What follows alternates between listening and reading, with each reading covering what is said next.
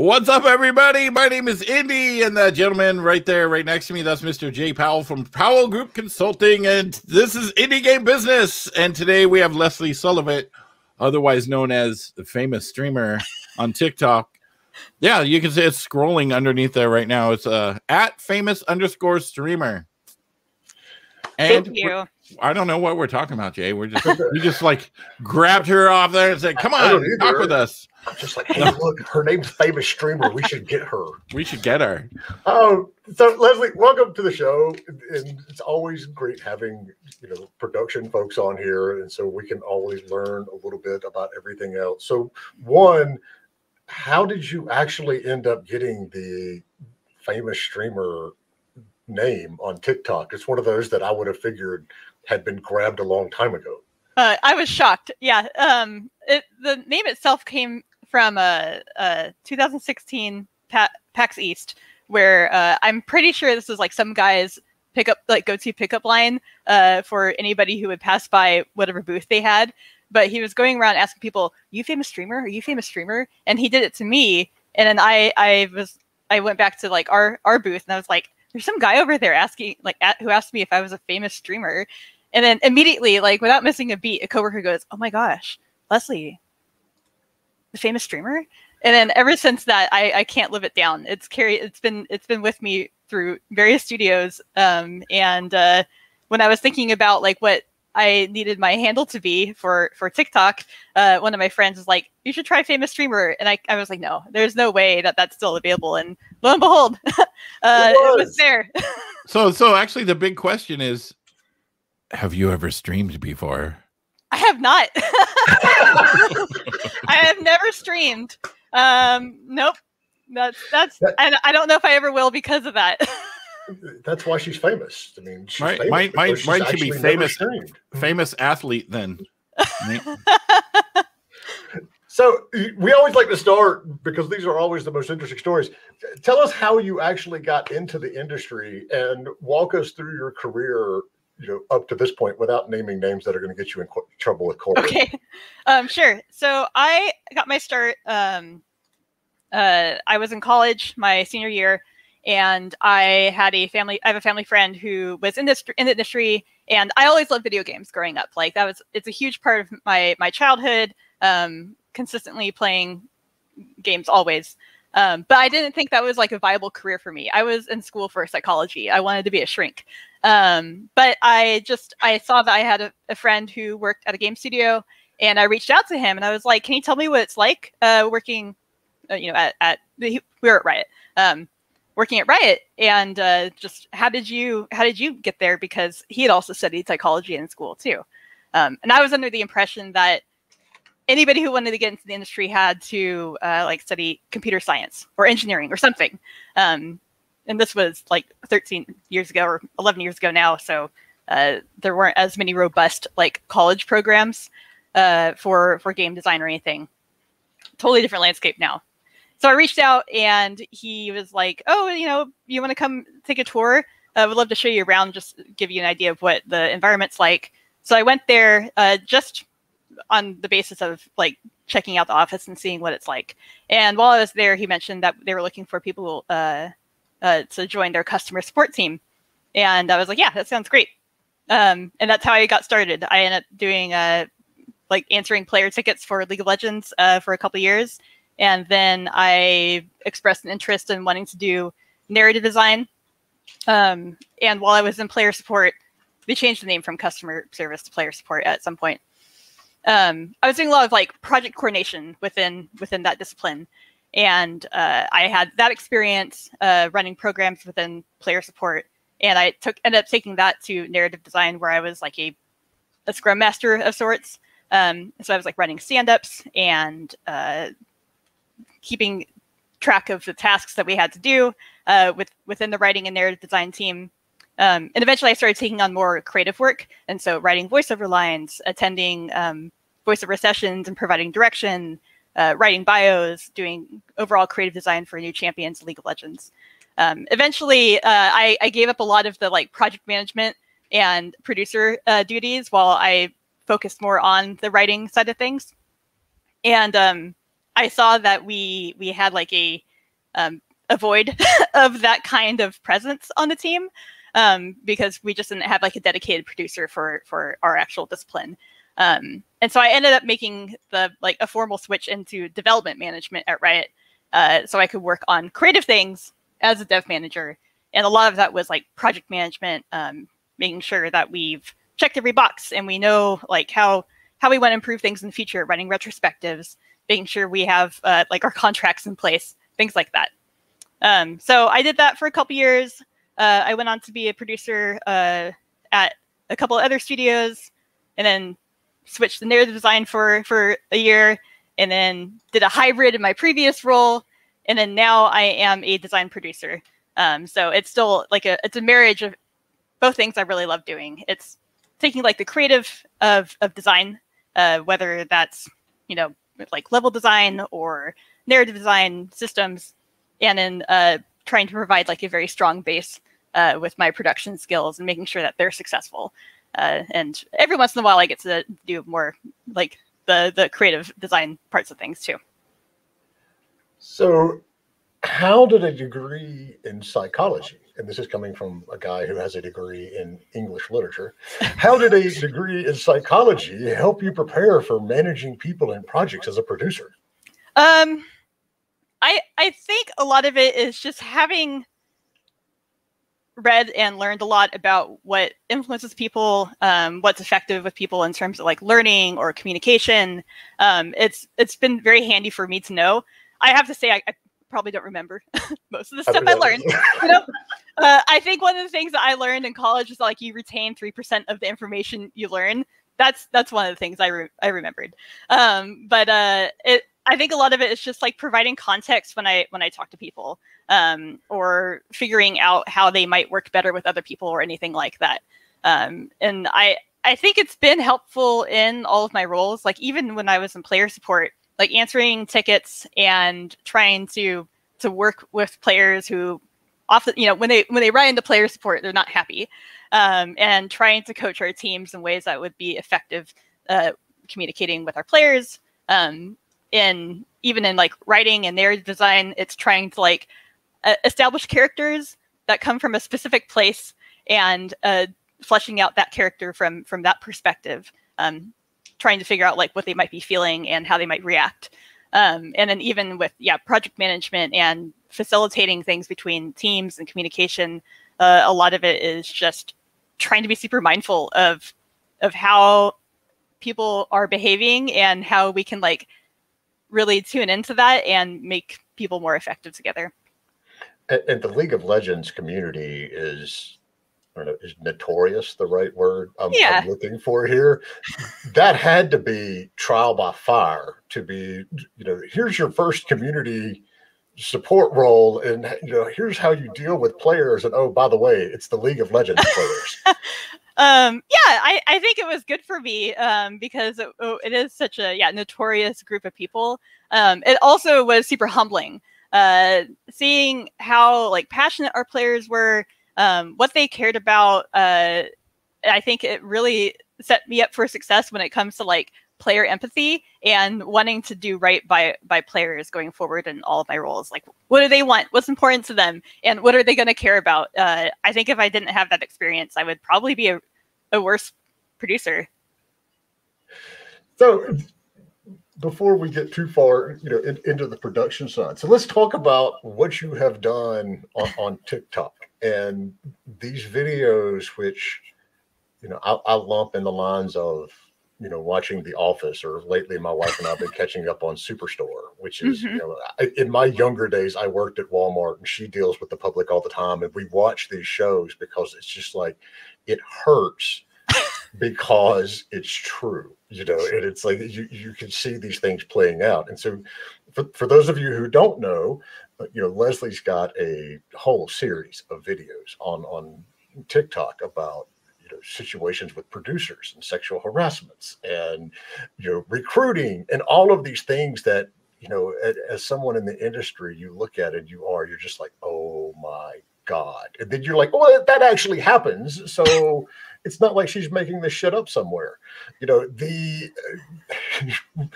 what was the inspiration for this, and how did it start? And walk us through that for a little bit. Sure. I guess it mostly started with I love TikTok as a platform. I like to, scroll through at the end of the day, and it brings me a lot of joy and laughter. And I really admire that platform. It's super easy. It's very inspiring, I have to say, to see like anybody in the world just be like, I'm just going to make like a 15 to 60-second video and, get thousands of people to see it and make them laugh or provide some sort of entertainment. And I knew I was enjoying seeing all this content. So it started with me like gravitating towards that specific platform. And I sat on this idea of like, I would love to do some sort of content relating to things that I know about. And so at first it was like general, maybe like millennial workplace culture.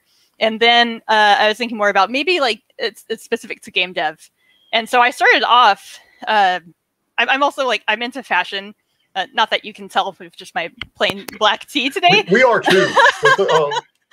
And so I started off with making like outfit videos because I love doing that kind of thing too. And then one day I felt inspired seeing a meme. I think the first video game TikTok I made, game development culture TikTok I made was inspired by this meme of a loading screen. And I think it uses like Fortnite music, like menu music, and it's just you stand there and you rotate like this while using a green screen and then having loading tips. And so I just made that on a whim. And then that didn't perform well on TikTok, but it did perform pretty well on Twitter. Mostly because I'm sure it's easier to share there to other people who would appreciate that kind of content. And then I just kept on making ones in that same vein, relating specifically to working in the games industry. And I enjoy it. I was a little worried at first of running out of ideas. I don't think it's going to happen anytime soon. I was going to say, no, there's no way in hell. There's just... if it's not my own experiences to draw upon, then I've had plenty of people reach out and be like, can you do one on this? Or like, if you need any ideas, hit me up. And so, there's plenty to come. So how many of those situations are firsthand to you? It's like, this actually happened. And so are the majority of them that way, or? Yeah, the majority are. I'm trying to think. There's at least, I think there might be only one right now that was not specific to me, but it was inspired by something that happened to two very close friends of mine. And so it's a little sad that I do have this well of content to draw from, just from my own brain and memories. But I don't know. It's weird because like I'm at a point where I can laugh about it. I think it's funny, and I think it's worth sharing. And I'm trying to do it in a way that reaches a lot of people, even people who are not a part of the games industry, because I think a lot of these things can be like applied to other any sort of workplace, right? And kind of, I guess, spread the word that way. And it is good because it does draw attention to issues that we see come up, from something as, I want to say, mild-mannered as having nobody reads your email. The one I was watching, the one this morning where it's like, why did you sign off on this? It's like, because you told me to. And it's like, I'm sitting there and I'm like dying a little inside. I'm like, because I've been in that position before, and we all have. And so it's one of those things that you're just, it's a way of letting everybody know it's not just you. There are other people that have to deal with this. And so the next thing we need to do is just link to every single one of them and say, okay, this is how you overcome this, problem. And all of a sudden now you're like an educator and a role model. Yeah, it kind of plays out that way in comments, especially on TikTok specifically. where especially the ones that aren't like games industry specific. The comments are a fascinating place to look because someone will complain about it or be like, oh, this happened to me at my job. And then they'll have a legitimate discussion within that like comment thread about like, oh, well, you know what, you should do this next time. And if not, then it's time for you to cut it out and just find a new job. And so it is interesting. There are some really good discussions that can happen. I'm happy it's evolving in that way. So what have you learned? I mean, obviously TikTok is a fairly new platform. It's not like super new, but what have you learned about, you know, how you can use this to your benefit? I mean, not coming from a brand and marketing angle, and how developers could potentially use TikTok as well. The way I've seen it used, I do follow somebody who is making an indie game on there, and we're mutual friends on TikTok, like the actual platform. And he will provide updates for his indie game, and he does a lot of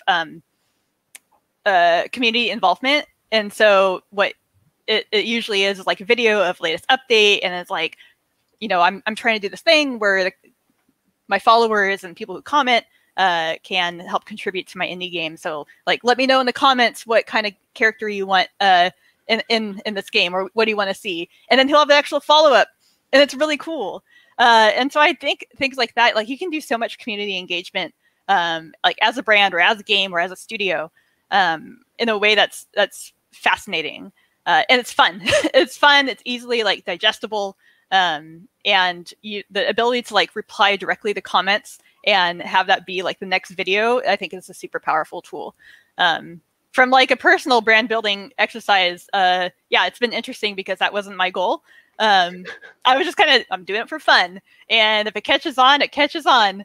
But now it's something I have to think about, especially like with your comment earlier about how it's a little painful. And I never thought I would be that person that causes like widespread pain to folks. But if they can also laugh and they don't, I guess, personally hate me for it, then it's fine. It's not a matter of, it's like if you were coming in and you had no experience in the industry and you were just like somebody making fun of the producers and the executives in this industry, it would be one thing. Yeah. But it's not. It's like you've been there. And I guarantee you, if the day comes when you ever run out of ideas, our Discord, or, you know, Junie popped in a second ago. She runs the game production Discord. There is no shortage of shit that we can talk about, you know, when it comes to random things that are on, you know, that producers have to deal with.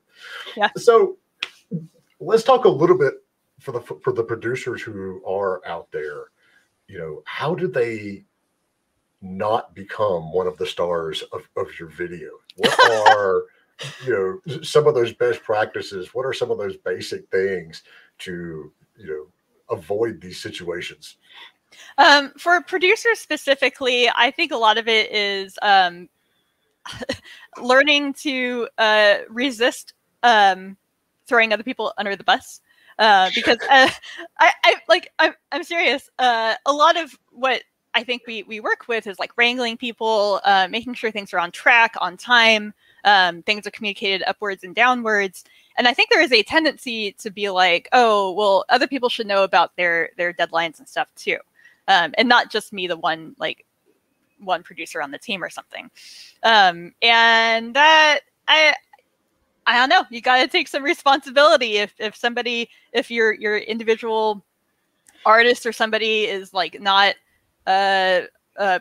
providing what they need on time, you have to take like a hard look at yourself and make sure you actually gave them the tools and the knowledge and like the ability to find that knowledge on their own time of when things needed to come online, when things needed to be checked in, when they needed to get in front of people to get proper approval.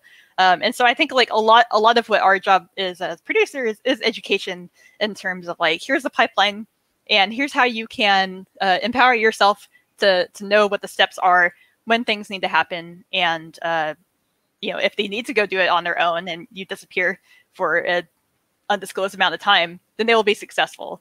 But I find that like there is a tendency to be like, can't believe you didn't know that. And it just feels bad. It feels bad if your producer says that. And so that, and I also say, really trying to protect your team. So it's in the same vein.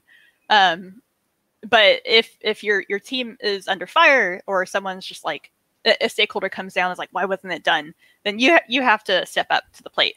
Like you need to take ownership, and really flex that muscle and be able to explain what happened, why it happened, and again, not shifting the blame onto the individual contributor. Like why it's their fault. Yeah. So how do you walk that line effectively between being the shield and that buffer zone that you need to be between your team and whoever's further up the food chain, and being that taskmaster of, you need to get this shit done so I don't have to constantly be your shield and your buffer? How do you balance that?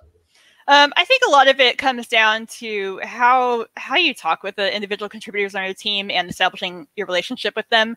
I'm not saying that you have to be like BFFs, and that's how you effectively communicate and make sure that they know everything is okay. But really laying down the facts of like, this is the reality of our landscape. This is what we have to work with. Here are the expectations from the people up the food chain. And so now you have the knowledge to like, at least, even if it's still frustrating, right? Like a lot of these situations are still frustrating. Deadlines are tight. There's a lot of work to be done. All the same knowledge is being shared, and they know it's not like you as the producer being vindictive or mean or anything like that, but like they are also accountable to the people up the food chain. So it is tough. I think it takes a bit of massaging, especially if you come onto a new team or you get new team members. There is a bit of relationship building to do. But as long as you understand like how you're supposed to work together, what the role of a producer is on the team, and what like the expectations of that producer is in terms of protecting your team and also delivering these deadlines, it can be effective. But it's a lot of people management without being actual like capital M managers. Oftentimes I find that the producers on the team are not actual, like they don't approve time cards or anything like that, but they will lead like a specific pod or a specific like team of artists or designers or whatever, engineers, whatever it may be. And a lot of that too is working with their individual managers as well to check in and make sure that they're functioning well. So the production side of the industry is a little further along than the business and marketing side when it comes to education. So you can go, there's like 500 some universities in the US that have some sort of game design degree, even though all of us in the industry know exactly how useful that game design degree is when you come straight out of college. It's on par with an English or a psych degree. I would say it's, at least you have something in game. But there aren't a lot of universities that teach production skills. And so if you're coming out of school or you're going straight into the industry, what is a good way, how do you go about learning the important stuff that producers need to do when you're basically just tossed into the fire day one? And like, are there certain, you moved up through the ranks, starting with your first position in the industry. I remember back in my younger days, we would basically pull people from retail at GameStop and they would become a tester or evaluator. And then in some cases, within a month, we were like, okay, you're a producer. Congratulations. There was no training at all. I mean, how has that changed if you don't have a specific, degree or education in this principle? How do you learn it? And are there particular roles you can get along the way to learn it? Fun fact, I used to work at GameStop as well. I lasted a whole 6 months before I called it quits. But that was it was also a job I used to have. We literally hired so many people out of GameStop at one point that the manager of the store said, why don't you just hire me? And we did. So anyway, go ahead. Yeah, it's interesting. I feel like production is such like it can be such a very weird area because you see producers with super varied backgrounds. A lot of people, I have a lot of colleagues who like were designers or were engineers and then made the move into production. A similar way that I have flip-flopped between narrative design and production as well, where they will spend a set of time actually being an individual contributor in a specific discipline and then being like, I could help on the organizational side or like the process side or making sure we get the right tools done.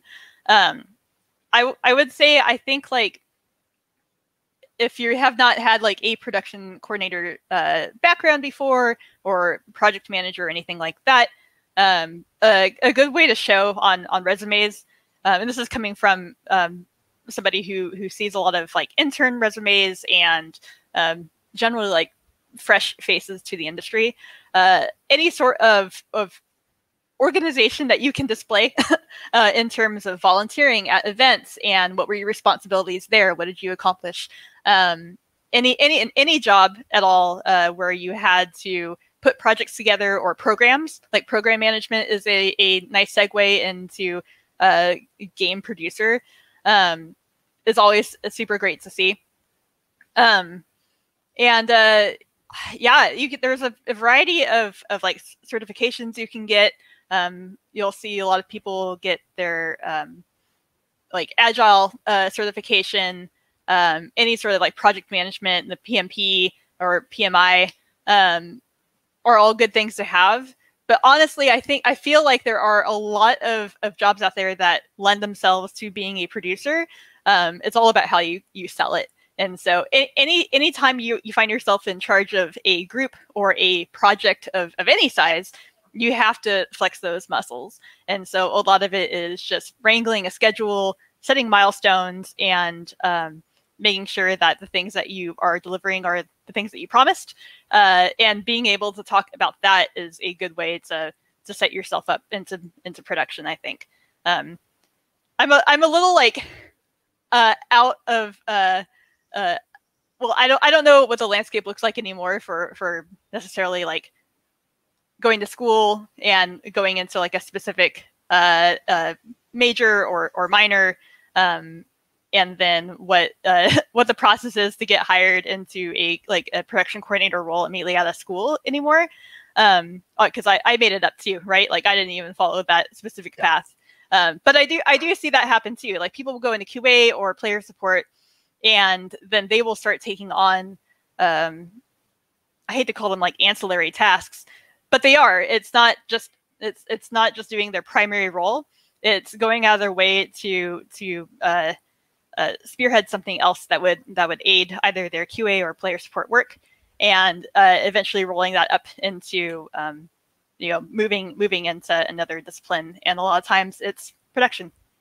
I mean, I could say from our experience, what generally bumped somebody from QA and testing into producer, aside from the fact that we needed a warm body and there weren't any other warm bodies, that's not really something you can promote of your methodology, but it was communication skills. Yeah. Like, if we got feedback on games, and we weren't necessarily doing straight up QA testing for bugs and things like that, we were doing evaluation to see which games that we should represent as an agency and then later on publish as the publisher that we turn that into. But it really boiled down to communication. How well could you articulate what you liked and disliked about this game, and if there was feedback for the developers, how far beyond, oh, this is good, did it go? And that was one of the big things, because I think that's the producers that I know in the industry, and I've been a producer and I was an executive producer, and I don't ever want to go back to doing that again. I mean, it was just like, no, I don't want to do that. But it really comes down to how you, like you said, manage and communicate with people, but then how detail oriented you were, because when producers start missing milestones or rubber stamping shit coming through and not looking at it, that's when the problems, really start. Yeah, I've found, especially more recently, a lot of the like good producer material are when I have communication or like I have conversations with people in QA or player support, and they come to me with a problem, and they're like, "Hey, the way X, Y, and Z is being run and coming in is causing problems for us down the line.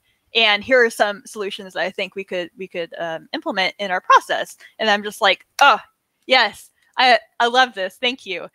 Because it's way easier for me to be like, "Okay, that works for us too," than me having to like learn their entire process. But to have somebody actually do like that investigation up front and come to me with a solution, it's like way easier to work with, and like it's a great experience, and that's definitely something I look forward to. So for the smaller teams out there and the indie devs in general, how important is it to have a dedicated producer on their project, especially if they're like 5 people, and can that producer have other roles, or is it like you just have to be a producer and that's it? I think it's highly dependent. I would say most teams would benefit from having someone at least devote a large chunk of time to production, depending on the complexity of your game or your project. I think it's a great way to set accountability for your team and make sure that you're not imposing self-made blockers on it, like blockers to your own progress. And so I would say, and of course I'm, as a producer, I would be like, yeah, absolutely. Like you should totally have a dedicated one. I do think that somebody can do both, but it has to be very structured. I think it's very easy to shirk your responsibilities of either, say it's a lead designer, right, on a project. It's very easy for you to ignore the production side of things because you're like, but I just need to get this part of the game done. Or like, I just need to get this level done. And then completely forget about everybody else that you're working with and how they might run out of things to do because you didn't provide them the roadmap that you were supposed to get working on a week ago. And so I would say it's possible, but it's a skill. It's a lot of context switching. But overall, yes, I think that teams benefit from one. It's also at some point you're going to have to deal with people outside of your own group, and it's nice to have somebody have that kind of like timeline, deadline. What do we have to deliver to like publishers and all that kind of thing? That will be somebody's grueling job at some point. All right, so you used the specific example that I always dread. When it comes, think of game development like D&D, and you have a split class. Okay, you're whatever. Designer and producer is dangerous because on one hand, you are coming up with new systems and features and things that are going to go into the game. On the other hand, you're the person that's responsible for getting this in the game and getting it on time. And so you basically are in a position where you can be creating your own feature creep instead of blocking it. Have you seen that done successfully? Because all the examples that I have and all the experience I have with people who are designer/producer, it's just like watching the tornado come down the road. Yeah, I have seen it done successfully. Not in such I have 2 distinct hats as producer and designer, but somebody who has enough experience to be like a senior designer and also understands the nuances of production and like what they need to adhere to, why it benefits them, and then what they need to provide to people at certain steps of the development roadmap. And the way I've seen that play out nicely is because that particular person will have had a lot of design experience, they resist the scope creep to begin with. They're like, I don't want to sign up for that. And so I'm going to make sure that everybody understands up front that this is what we're going to deliver. This is the design document. if anybody comes in and it's like, you should add this too, and I will be able to back it up with engineering estimates and be like, we can't do that. And so it comes, unfortunately, like as we were just saying, like, it's a skill. It's a learned skill. I think it is hard for people to do starting out, but eventually you find out like how much of a nightmare it can be to do both and to be a designer and want everything. That's a huge motivator for me as somebody who was in narrative design and now in production, where like working with creatives, people want to do it all, and that's awesome. Like, that's so cool. Like we want to see all that creativity come to life, and we want to make their dreams come true, basically. But there is a defined sandbox, and we need to find ways to compromise in a way that feels good. And so I think a lot of it does come down to the experience. I think that's wonderful that you have experience working with people who have managed that successfully, because generally it's the opposite case when I run into it. So if you're, no matter where you are out there, if you're listening on YouTube or Facebook or Twitch or Twitter or LinkedIn or wherever you are, if you've got questions about production and how you can be a better producer and things like that, pop them in chat. Leslie will answer them live for you. And Josh, I see your question. I'm not ignoring you, but it is a question more for us than Leslie. So we'll get to it at the end, but I'm not ignoring you. I haven't forgotten you. So for producers that are coming in that are either new or even like in that intermediate level of their career, what are some of the best skills and methodologies that they need to have in place and that they need to understand at a high level, not necessarily getting into the weeds here, but at a high level? Sure. The way I think about it is the number one thing that producers of any level need to realize is that they are there to solve very human problems. I describe myself as a self-hating producer. Like, I want to make sure that my end goal with any team I work with is that I am not necessary. That's my end goal, is that I help them get to a point where I don't need to be around anymore. Sure, it doesn't mean well for my career, but whatever. That's not a very good strategy. But hey, other people will get better, so that's okay. It's totally worth it. There'll always be other teams out there for me to help. But the reality is like, we are necessary. Like, production gets downplayed quite a bit, where it's like, oh, you're just taskmasters, or you're just there to like make sure people do their jobs, and it's not like a real thing. But yeah, the thing is like, we as like humans are not good at self-managing and also doing like our individual thing at the same time, and it makes us necessary because that is a whole other like skill and subset of skills in your brain that you need to have. And so what I encourage is like looking at your team and the problems that they're facing, what they need from a very, very like core human element. Like, what is it that they struggle with? Like, what is impeding their success? Why are they missing deadlines? Like, what makes their day-to-day work difficult? And then starting from there as a problem solver and a facilitator in any way. And there's a bunch of other like normal like daily things that you have to do as a producer that just don't fall under like a designer's responsibilities. But in terms of like looking at problems, it's understanding what like the team you're working on, the project that you're working on, what kind of project management methodology is going to aid them most? What kind of workflow do they thrive in? And so a couple of different ways, which is like, is everything staggered waterfall style, where you have to start from the, art is a good example for this one, where you start with a concept and you finish the concept, and you move through the pipeline eventually into like a 3D model and like rigging and everything like that. But you wouldn't put that through a like super iterative agile cycle where you make a full character and then you're like, nah, this doesn't work. Let's just do it again. Like, that's so much time wasted. So being able to analyze your different teams and the people you work with, and identifying like what makes them successful in any way, and like for a lot of it, it's making sure you don't waste their energy and their time, because it's precious. That's the number one skill.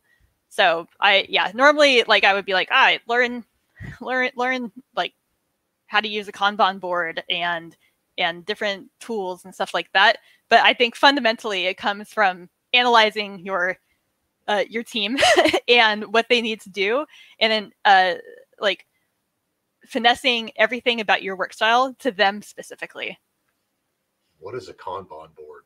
I think it's very cool. It's a pretty simple way to organize work. So basically what it is you start off with a backlog of tasks that you need to do. And then at the very beginning of a sprint, which is a dedicated amount of time to do work, and it's usually 2 to 4 weeks, or it can be shorter as well, but I've seen 2 to 4 weeks. I will say 2 weeks is pretty a good sweet spot. It can be a little fast for game development, but like that idea comes from software development, where I think there are in a lot of software there are less complexities that they have to deal with when it comes compared to making a game. But you start off with a backlog of things that you need to do as a team, and then you pull those items over into a like, all right, going to start work column basically, and that's the stuff you're going to commit to for your sprint, your upcoming sprint. And then as work is started, you pull that into in progress. It might get pulled into another column that says blocked, and so that's either they don't have the thing they need, or they're waiting on like sign off on something, and then finally complete. And so it's just a board. It can be physical. There are a lot of digital ones like online that you can use. And it's a variety of columns to describe the status of your work and visualize where it is. And then at the very end, you sign off for release, and those things get put into that release for that sprint. We will not be implementing one of those. Yay! Because that blocked column will be waiting on Jay. Waiting on Jay. That's funny. That's not going to happen. Yeah, but Indy, we've got like a burst of bunch of questions. Yeah, we got all the hard questions for you, Leslie. Okay. Here we go. First one. Oh wait, that is the Mega Grants one. That's one we're not going to answer. We're not going to answer right now. So from Sebastian Galvez on YouTube, for someone without things like college experience, I'm a self-taught artist currently working freelance. What's a good way to gain experience that can be leveraged into entry-level producer roles? Why would you want to go from an artist to a producer? What are you thinking? That's just crazy talk. That is just crazy talk. Right? I do think that like if you do like art, art producers are a huge thing. And if you have any sort of experience about working with clients or anything like that, that's valuable to have, because like that's something you have to do is communicate deadlines and set expectations with the people who are hiring you. And I think being able to even talk about how you organize your work, like how do you organize your input and output, like the incoming requests and everything like that. That's a great way to talk about, if you want to go into production, talk about how you actually have those skills. And so I don't know, like I think like you could probably easily go into a art like production role. It's a huge need, especially as more and more I've found that more and more art producer roles are focused on outsourcing and managing those pipelines. And so they'll use especially with like art houses that are not nearby, and so in completely different time zones as well.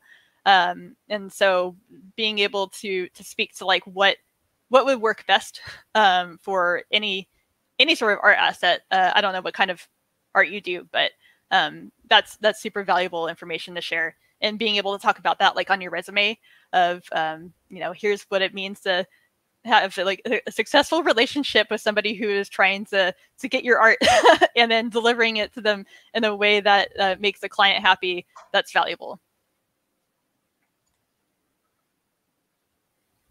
All right, you want me to do the next question here? Yeah, just go through.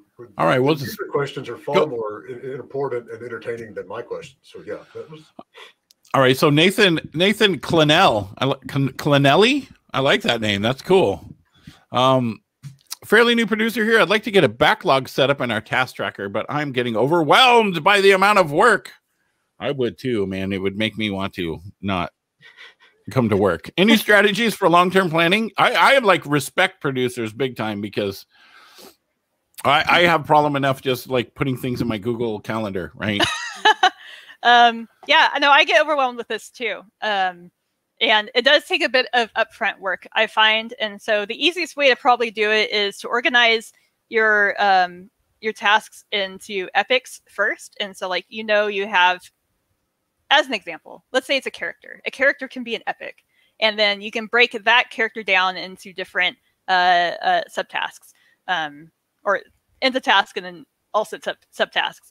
And so I would say I don't know if you necessarily have to define all that work up front, if you don't plan on working on, say, that character immediately.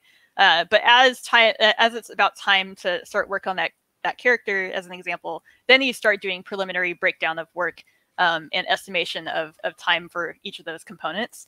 But I would start with the big chunks. Like, start with the big things that you have to deliver. Prioritize those, and like what upfront work you have to do with those, and then start breaking it down to pull them into, say, if it's a Kanban, or into your sprint planning. That's the way to do it. But like, you have to start big. Otherwise, you trying to list off everything you're gonna have to do from the get-go is super overwhelming. It's a bad time. Would not recommend. And you're gonna forget things. And so if you can capture all the stuff into larger chunks of work, that's more effective, in my opinion. That, you know what, that could be part of some of your next videos, is would not recommend. So you could like show something and be like, would not recommend, throw it in the trash, and then you do something, would not recommend, and throw it in the trash. That's funny. Oh, we got Junie. Hi, Junie. Earlier you mentioned producers needing to take ownership to support the team. Similarly, is equally vital for the team to feel ownership for their work. How do you support this in your team? Fire people. Oh, wait. Bam! Fire people. Always the deep questions. Junie's always got the deep questions. Yeah, so this is the way I've seen it play out successfully is being able to communicate what the need is for, say, a specific task, and then be like, go ham, do what you want. And then when it's delivered, and then support their vision. Let's say you're working with an artist or designer, is support their vision. And if you're getting into review sessions with stakeholders or anybody who is giving feedback, back them up. As the producer, like, absolutely back them up, and try not to insert yourself too much, unless that's your job. Like, there are times where it's appropriate for a producer to like weigh in with feedback and give opinions. In my current position as design producer, that's not like on my job description. But because I have that background of design as well, it's been said verbally that like I'm welcome to provide feedback if I want. But I generally try to stay out of that, because I don't see that as my primary role unless we're doing something like egregious. But other than that, it's once that your team's work has been done and it's either live or it's in a good state for review, let them present it, like let them talk about it, and give them kudos. And so, for example, like we do all hands every Friday and give credits to anybody who's worked on a piece of content. And yeah, a producer might be mentioned, but for the most part, like the spotlight is on the people who actually like handcrafted that thing. And yeah, I think a lot of it is just communicating and making sure that they get the spotlight, and supporting them if they do have an idea, and making sure that idea is heard by like the right people to make sure it actually happens. That whole thing that you just said is like, you don't really give feedback unless it's egregious. That means that you're like the garbage detector, right? So people show their work and then everyone looks over to see if Leslie's gonna like change her facial expression or anything, right? Because if she says anything, it's crap, right? So that's the highest power in the whole thing right there. Everyone just looks over at Leslee. Okay, now let's get other people's feedback on this. It does feel nice though, because like my current team knows that I have done like narrative design and writing, where they'll be like, "You want to go take a look at it?" And I'm like, "Yeah, thank you." Doesn't mean I'll actually give them notes, because I'll get caught up in something else. But it's you know very it's good if clean. she doesn't say anything, right? Yeah, I'm like, that looks great.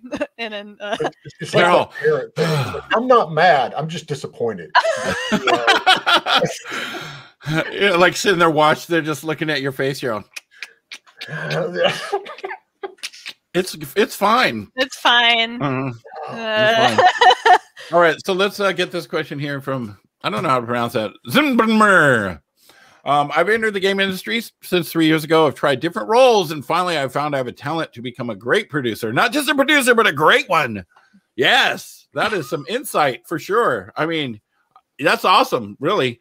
But I don't have any experience for that. How can I enter this role, and what do I need to learn to develop and put in my CV to be able to get a job for this? Basically, that's what I'm getting from it. Yeah. This is it really does depend on like what you're currently doing in the industry. But I would say as like a blanket statement, is try to identify a producer at your studio or another studio, and get some mentorship from them. I think that's probably especially if it's within your own studio, that's the fastest and easiest way to make that transition, is like reaching out. It shows you're proactive, which is very cool. People love to see that. And be like, I want to learn what you do and how like what I do currently can lend itself to that, or like we can meet in the middle between our two departments, or disciplines, and make this overall process better. And so I think that's probably the easiest way. I'm trying to think from like personal experience how I've seen people make that transition. And a lot of the time is like, yeah, getting involved in other things within work. I don't want to advocate for being like, you gotta put in overtime and like do a bunch of things that you're not like supposed to be doing. But if there's something you're passionate about in terms of like, you know, again, program management or anything like that, getting involved in other people's stuff, it might be a good opportunity for you to like flex those production muscles and then being able to make that case. One thing, do not start padding your resume or lying about it, because we will find out, and that's going to absolutely destroy any chance you have of ever being taken seriously again. Yeah, because then you'll just be considered, oh, this is that dude that lied on his CV.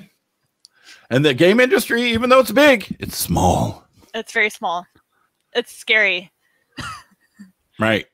All right, because after you start working in the industry for a while, you'll at least know one person in almost every studio, at the very least, right? Mm-hmm. Okay, here's another question from Junie. Bring in the hard stuff. Do you do one-on-ones with your team? And if so, how often, in what format, and about what kind of topics? Yes, I do. Even though I'm not their people manager, like I'm not the one assigning their paychecks, but I will do one-on-ones with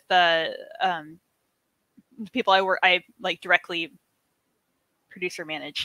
And I usually start them off every other week. And every once in a while, if work is getting a little crazy, we'll push it out to every 3 weeks.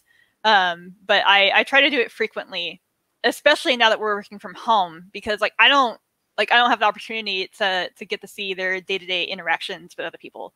And so I try to check in, and I make sure that they know that I'm available for any check-in and hop on a call at any point in time as well. And I'm usually in meetings with them all day, so there are plenty of opportunities to talk about stuff if something needs to come up. But that's usually the cadence.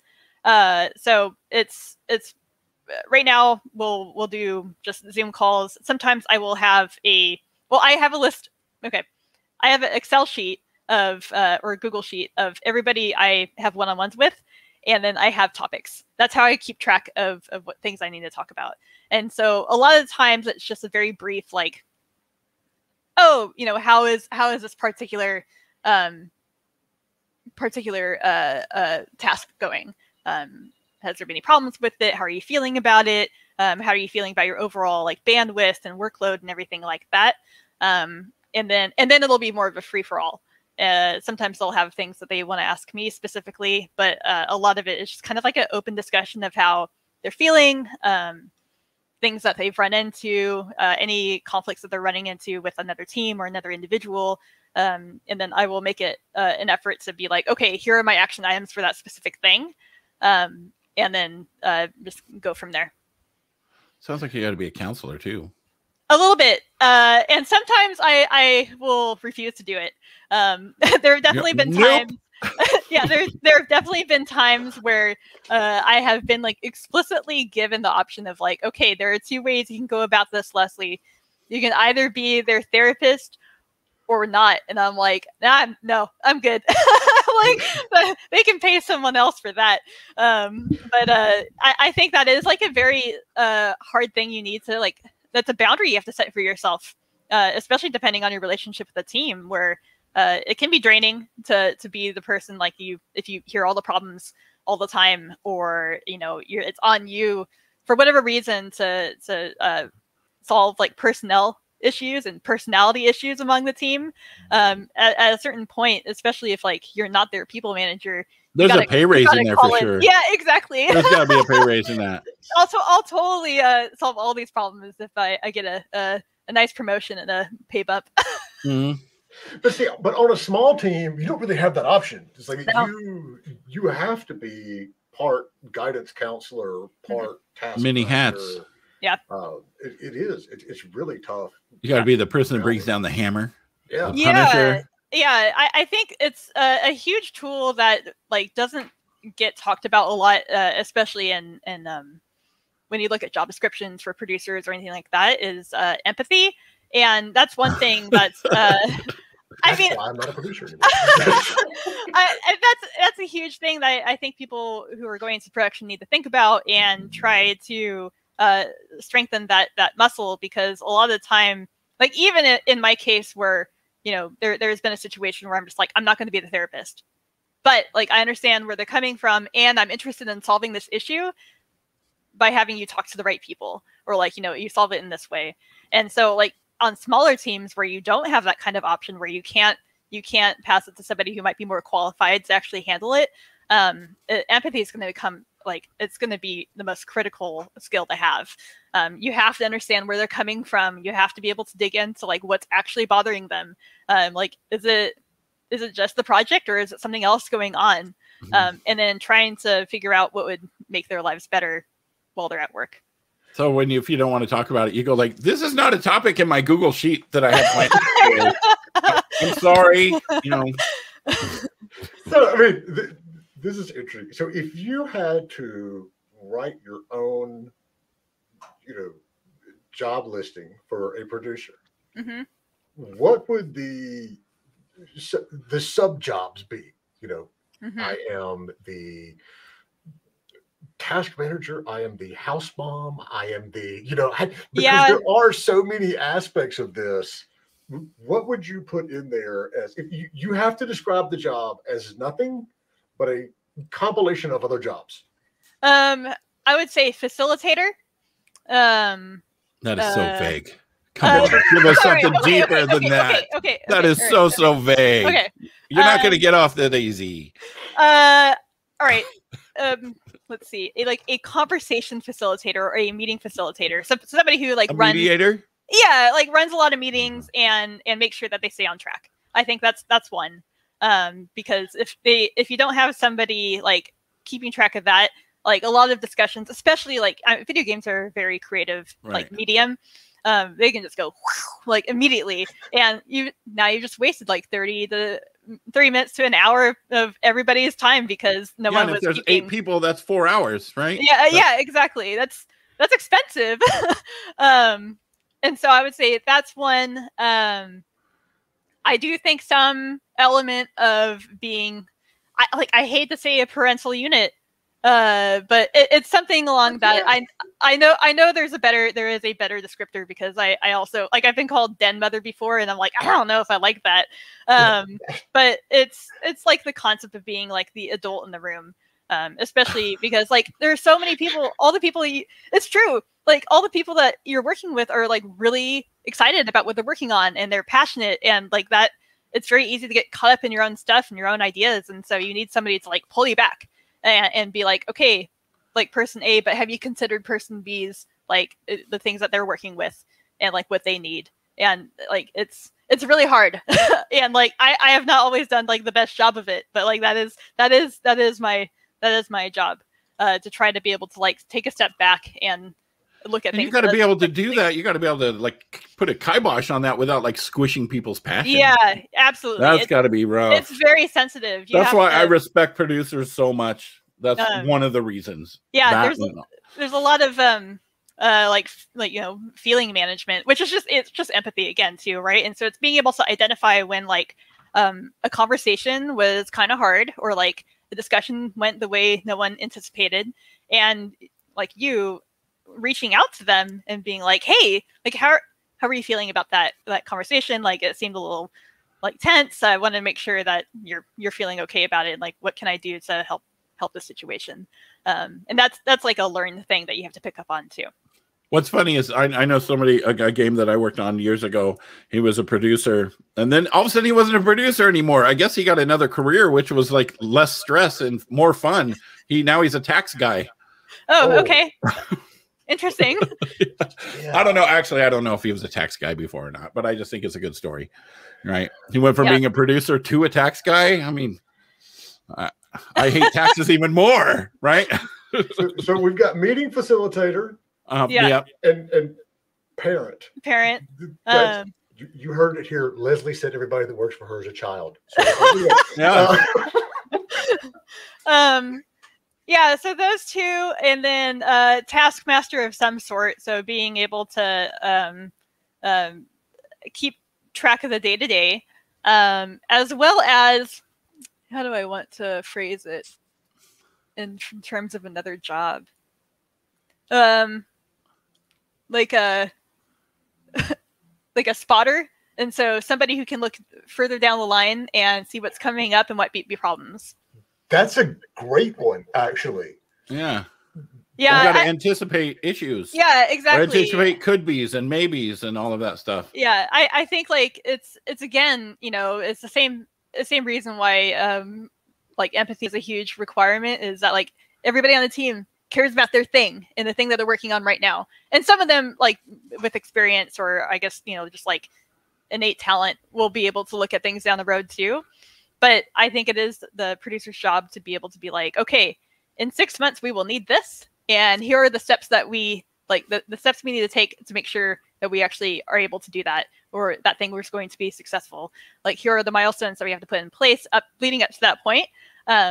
And do that for the team, because no one else is going to think about it. And then you got to check everyone's emotions and see where they're at, right? Because like they may not be able to handle it, or maybe they could, or what. And then oh geez, I'm so sorry. Crying in baseball. That's the sorry. I love that spotter analogy, because you know, one, growing up in the South of the U.S. and particularly in North Carolina, NASCAR is everywhere, and if you watch a NASCAR race, every driver has a spotter, and sometimes most of them on top of the press boxes and everything else. And they're responsible for telling them, okay, there's a car beside you, don't move up, or and then at the same time, you've got, your military spotter, like the sniper spotter. And so both of those work, because it's like, okay, here's your target from the sniper point of view. This is how far away it is, and you have to hit it now. And then on the auto racing side, you've got the don't cause a wreck by going up the track right now. Yeah, that's right around the corner, right? Absolutely, a wonderful analogy. All right, so we are technically at our time. So we're going to, if you've got any last minute questions that you want to pop into chat, do it. We'll get them answered. I'm going to toss Leslie a couple other of these that she can munch on in the meantime. Trying to think, I've got like several here. Which one do I want to go? What are some of the main things that you see go wrong that producers need to plan for? A lot of it is not being able to anticipate. It's a spotter thing too, where if a producer has not done their homework in terms of what is coming down the line or what they will have to account for in the future, that leads to disaster. And so a lot of what I think our job is, especially if this is either like a new game or an area that you're not as familiar with before, or something you haven't worked in before, it's their job to ask a million questions and figure out what's important so that they can figure it out, and not at the last minute It's when there are a lot of unexpected things that come down the pipe, or they're like, "Oh, I didn't know." That ruins people. It is literally your fucking job to know. Yeah, I mean, it's hard to balance too, because I feel like you don't know what you don't know.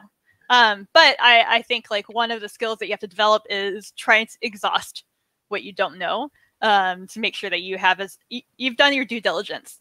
Right, you're trying to CYA as much as possible, and basically documenting all of that, sending it out, and being like, "Did I miss anything? Like, is there anything else? Like, please, like, check me." And without doing that, then yeah, it can be bad. That's rough. Judy's got another question too. Here we go. How would you describe your studio culture, and what role do you feel the producer plays in fostering it? So my current studio is very producer heavy. I think I would describe it as like simultaneously production and design driven, which is nice for me as a design producer.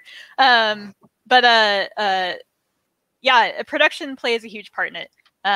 In terms of, we like are committed to a certain number of releases a year. We are trying to plan ahead of what goes in each release.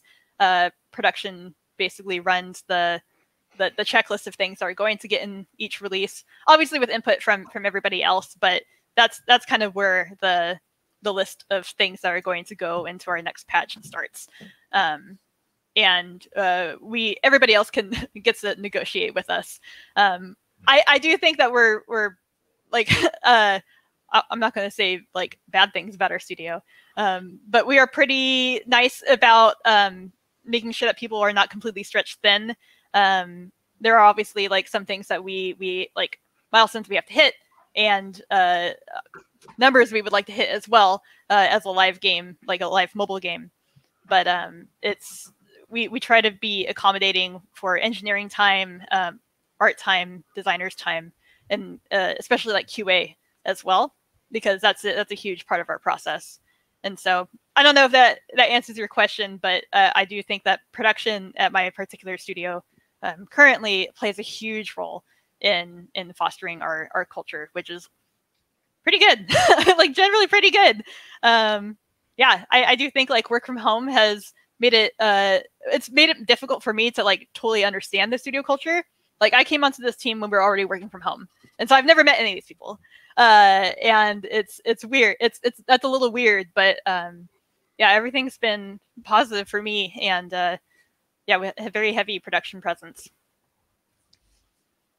Leslie, thank you so much for coming on and doing this. Well, thank you. Please keep up the cringeworthy yet yes, and realistic work that you're doing on TikTok and Twitter. And Leslie's on our Discord server. Hopefully she'll stick around for a little bit. So if y'all have questions, you can find her under the guest of the show column. I got one more question. Where did you come up in your last TikTok video? Where did you come up with the name Sloan for the girl? Oh, okay. So that particular like trend or meme that I've seen on TikTok has always referred to that kind of a video as like, oh, if X, Y, and Z was ending the 2000s movie. And so I started there, but then when I started adding in like the montages at the end of like, oh, Brad went on to go be game director at a AAA studio, I was like, this kind of feels very 80s. Like, this is a very like John Hughes kind of thing. Yes. And so then I was just like, what are the names going to be? And I'm like, all right, Sloan's a pretty good like 80s and 90s name. And so I was trying to do like, a mishmash of those like 3 different eras into that kind of video. I was thinking about Ferris Bueller's girlfriend. I think her name is Sloan. Oh, that's funny. That's funny because I was showing that to my wife, and she goes, "She looks like she's from the 70s." No. Okay, so it's funny that you said that it was the 80s. But yeah. I almost broke my promise and forgot your question. I said, hello, I'm a game dev from Canada, and I have a question. I'm trying to make a fighting game in Unreal Engine 4. However, I have sought funding from Epic Mega Grants and the Canadian Media Fund, and both have failed. What's the best way to get my games alpha funded? That is an extremely tough question, because that's the one that every single body answers. The good news is you're already on the right track. I mean, you can reapply to both of those, funds anyway. I know, since you do live in our wonderful great white neighbor to the north, if you failed at the CMF, look at your provincial options, because every province in Canada has their own group of funds that are available for various different things. It's not getting your alpha funded is never easy. I mean, and if you don't have the money saved up, or you're not doing friends and family, I mean, you don't want to try a Kickstarter unless you already have a lot of community built up already, because as Anya likes to point out, only 30% of that money is going to come from people you don't already know. But it's one of those things that you need to start building that community. You can't really start pitching it to publishers until you have a demo, which puts you in that wonderful catch-22 of, I need a demo to pitch it to publishers, but I need a publisher or some kind of funding to make a demo. There's not an easy answer. I would highly recommend, though, I mean, you are in a wonderful country for doing it, because God knows the Canadian government loves handing out money. And so if you got rejected from the CMF, don't feel bad. Tons of people do get rejected from the CMF, but also check into your whatever province you're in. Check in there, and then it's a lot of really just saving up and trying to work through it. There's no easy answer. I wish there was. What? That's the Great White North. How's it going, eh? On that depressing answer note, let's yeah. All right. So Leslie, yes, like I said, keep up the great work. If God knows, if you run out of ideas, we can absolutely fill you full of them. Thank you. But yeah, and we'll talk soon. Everybody else, thanks for hanging out. Dan, you play us out, bro. Thank you guys so much for joining us for Indie Game Business. Make sure and join the Discord at discord.gg/indiegamebusiness. And if you want to check out the other streams, or we're on Twitch, we're on YouTube, we're on Twitter, Facebook. Check it out. Just look for Indie Game Business, and we will see you next week. Have a great weekend. I'm going to the dump.